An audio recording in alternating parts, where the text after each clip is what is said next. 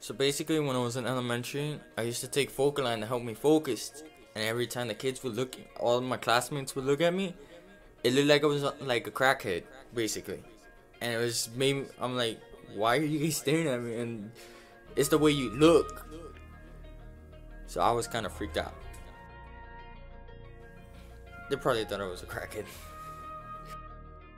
No, it was just to help me focus, and I guess the focusing was making me look like a zombie.